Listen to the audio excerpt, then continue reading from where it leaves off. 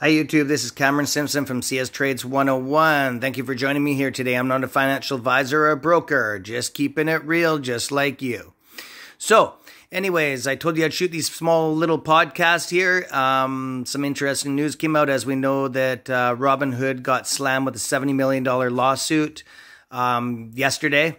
So, and some other news came out. I was just watching the news and some information.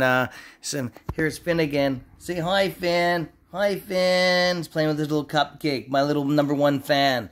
So, anyways, Citadel got slammed today with some court junction action. It's awesome. Awesome stuff.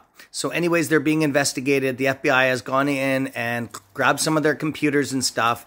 And yeah, they're getting investigated. This is awesome stuff. We knew this was going to happen. Remember, I called this a couple weeks ago and I got some flack from some people. Oh man, you don't know what you're talking about. On and on and on and on. I do. Trust me.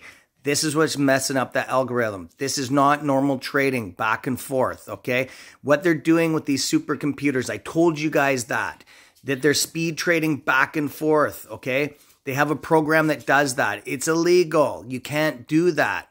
So it has got the eyes of the SEC, and yeah, it's exactly what we wanted. So I'm just going to keep on reporting this stuff as it comes out. And yeah, you guys, these prices are not real. What you're saying in the black market, it's a couple thousand a share.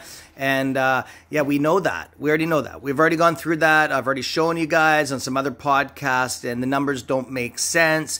You can't be sell. There's more shares sold than what there is available. Okay, so it's just common knowledge. Look at the numbers. And the other thing is for the vote that for Popcorn Man there, Aaron, I'm voting no. Definitely no. I don't care if the shares come out in 2070. I'm saying no. He already screwed us once. He already dumped those shares in the market when it was $72 and drove it down. Okay, he's a businessman. He's into money, okay? We're into money, so it's strictly business. Wolfpack is voting no. No to the shares. No to the shares. So it could have potentially squeezed, and he screwed us. So I don't give a shit what anybody says. Fuck him. Anyways, this is about us, not him. He's already made his $1 million and saved his fucking company. Fuck him. Anyways, it's about us now. #1. Look out for yourself. #1. Okay, Wolfpack? Get these shares while they're cheap.